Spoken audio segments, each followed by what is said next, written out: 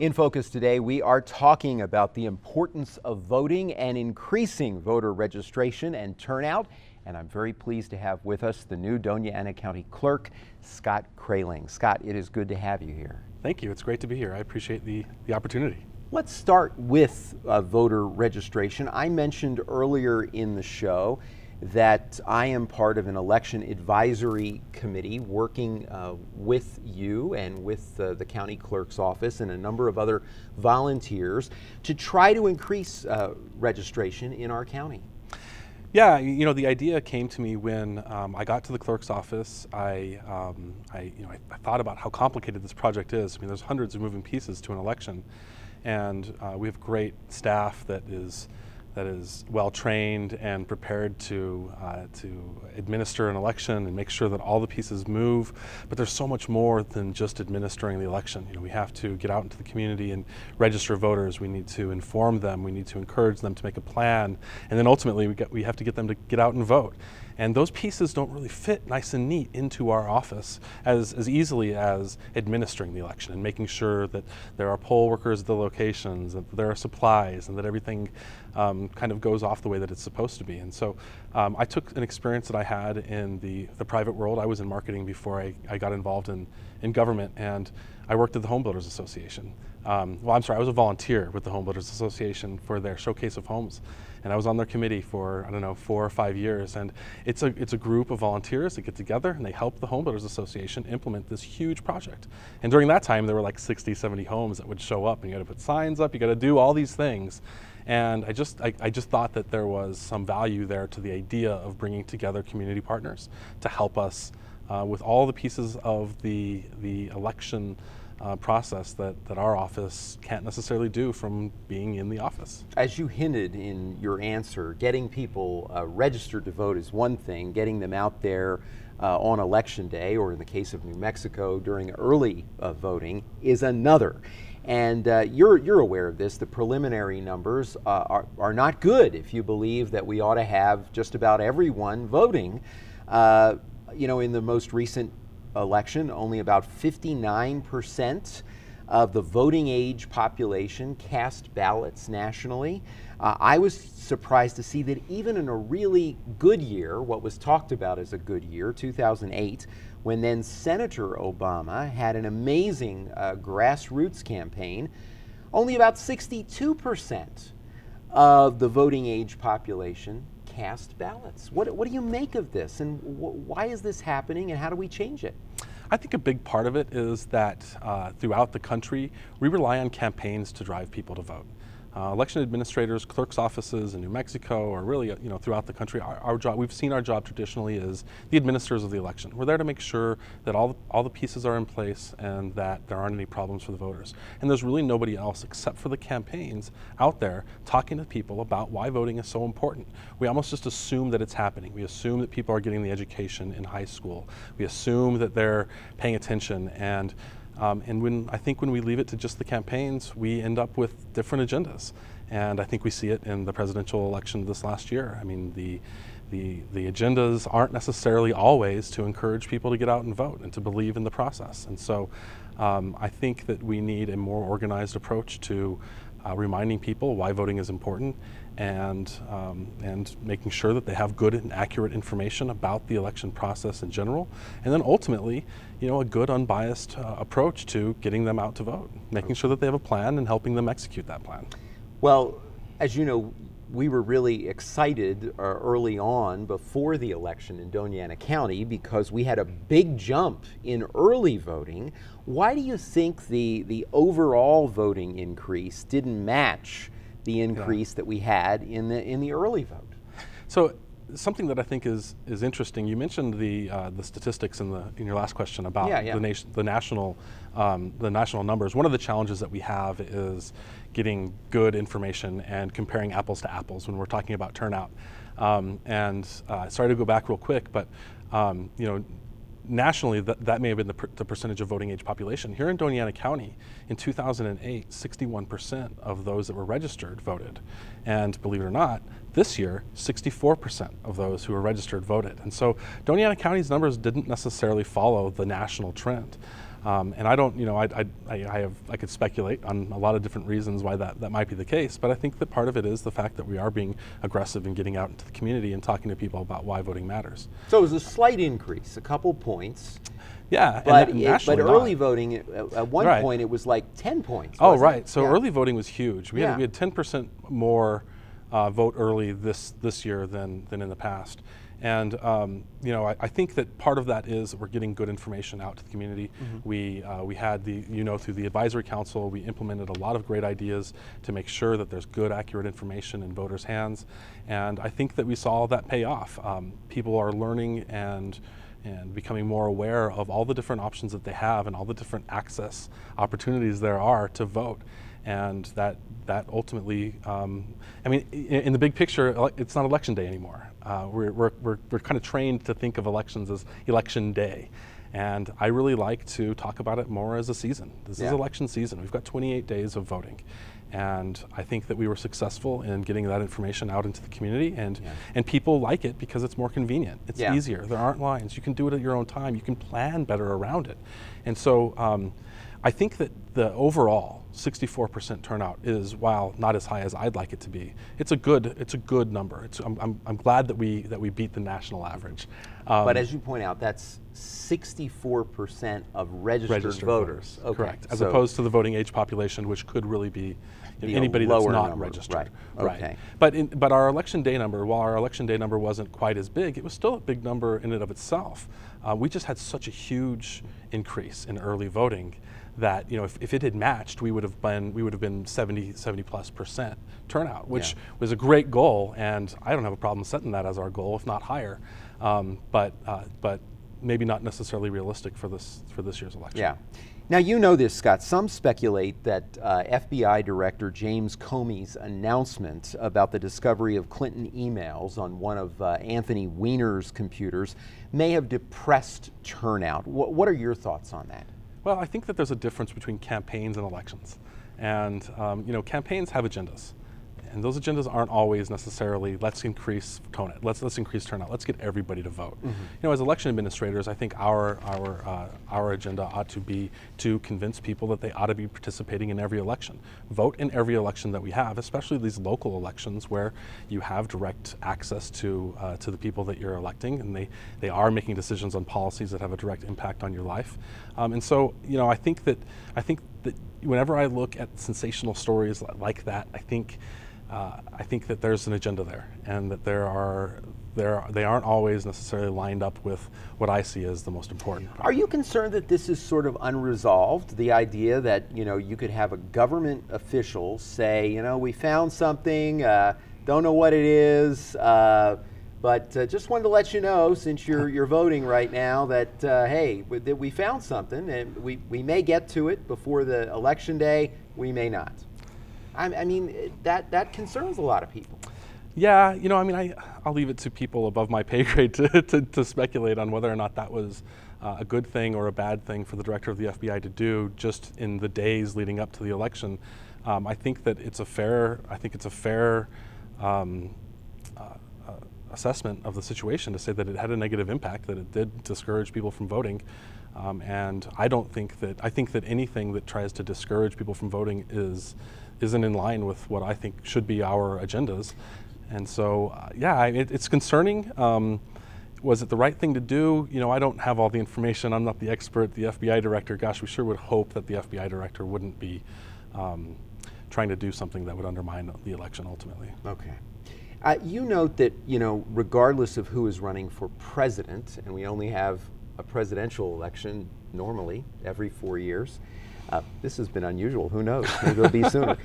People need to pay attention to local elections. We have some great recent data about this because we've had state races and city council races that were really decided by a handful of votes. Yeah, school board elections as well. Yeah. And we have this, as you know, we have the school board election coming up on in February, Mm-hmm. And early voting for that starts the January 13th, so we're excited about that. But I just think that while yes, the presidential election is important, these local elections are just as important.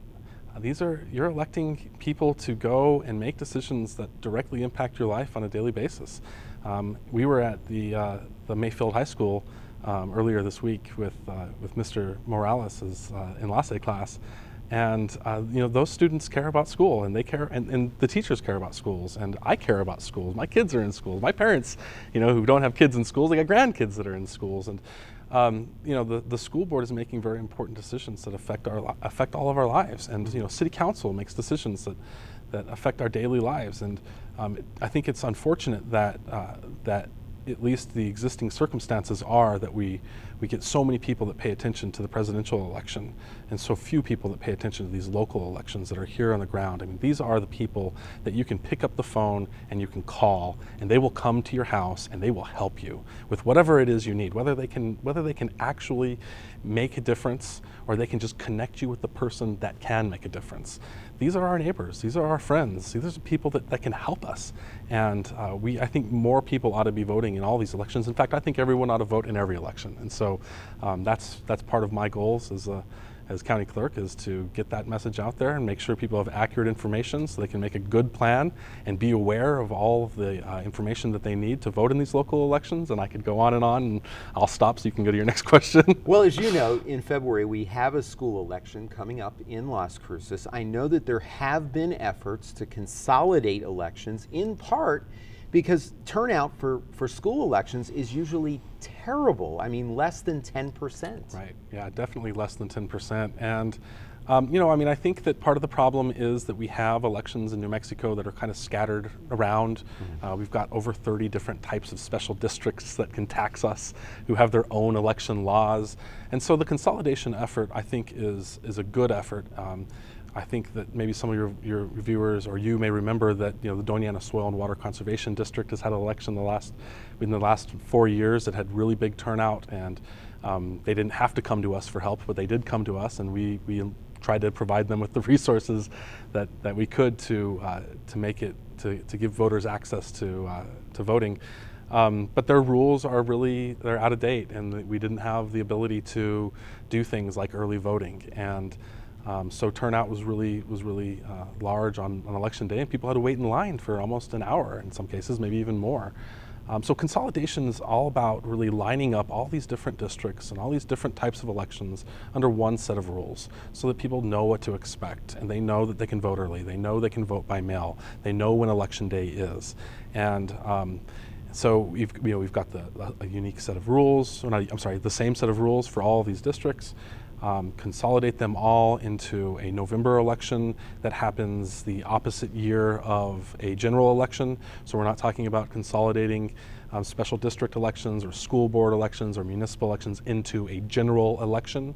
Rather, it's the November of the when we have municipal elections. Odd number elections, sure. Right? Odd numbered years, and so. I think that would make it easier for voters to understand and expect, to know what to expect. And yes, I think that turnout would increase, but to me it's bigger than that. It's also about efficient use of resources, making sure that voters have access, making sure there's a consistent set of laws, and also making sure that the people who are responsible for it are election administrators and not just boards. Okay. Let's talk about voter fraud. Widespread studies show this is almost unheard of. But Donald Trump raised questions when he alleged, with no proof, that millions of people illegally voted in 2016. One of my goals as county clerk is to make sure that there's good, accurate information out in the community. That's why, part of the reason why we put together the advisory council is to build community partnerships to help us get that information out. And I think this is one of those subjects that we do need to reach out into the community and make sure that that people know what the real situation is.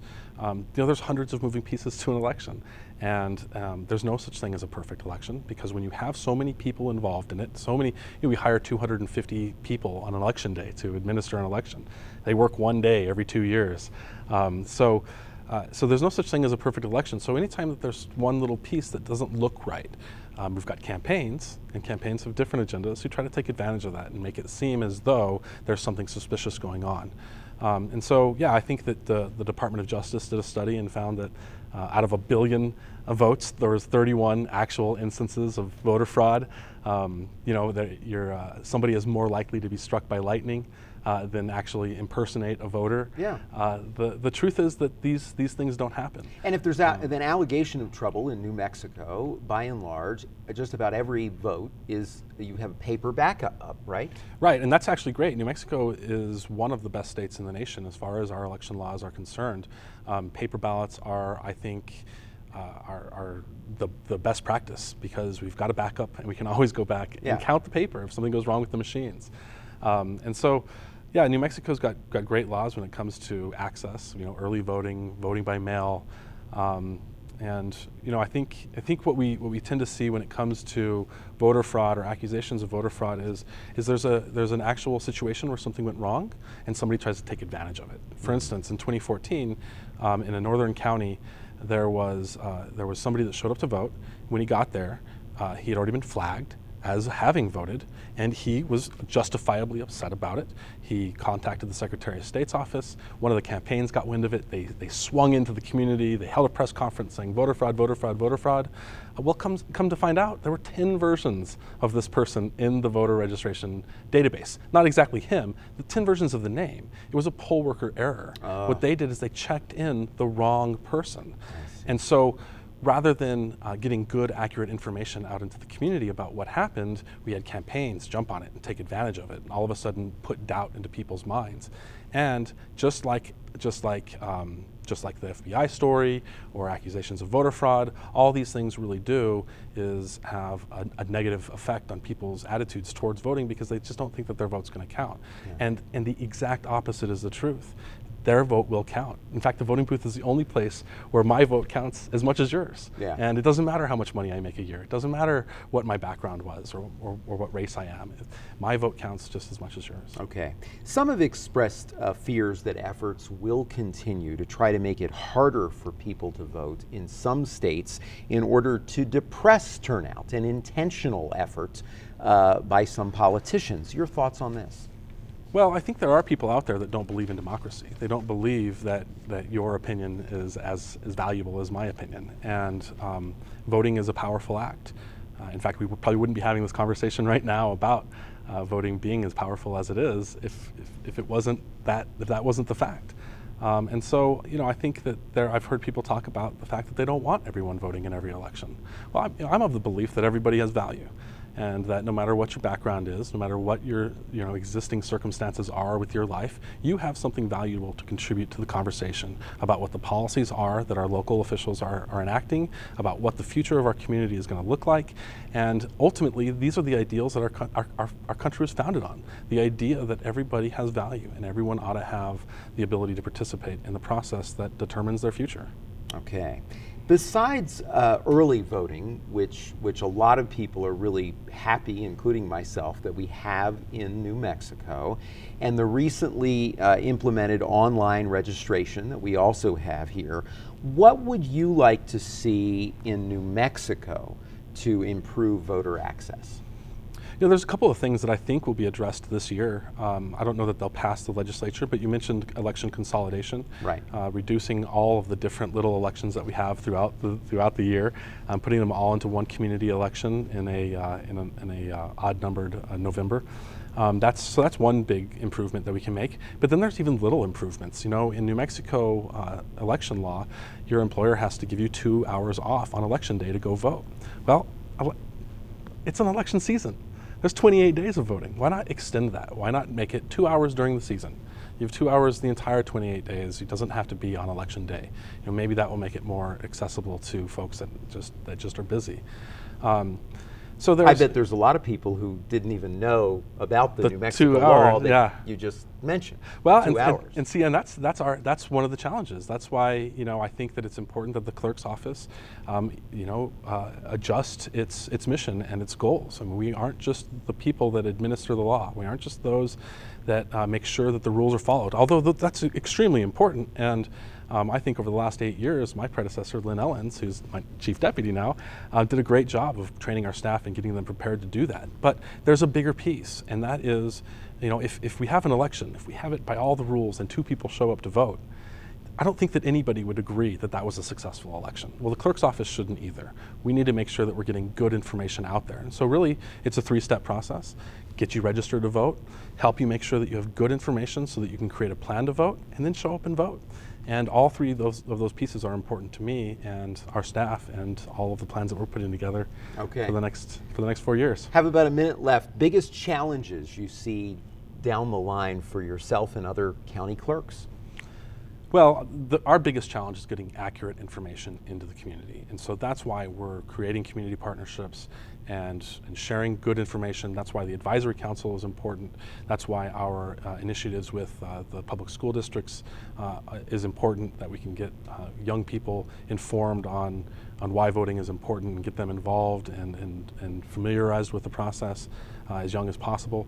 And so I think it really comes down to information. I mean, like I said, the three-step process: registering, getting people to make a plan, and that involves getting good information and knowing what's going on.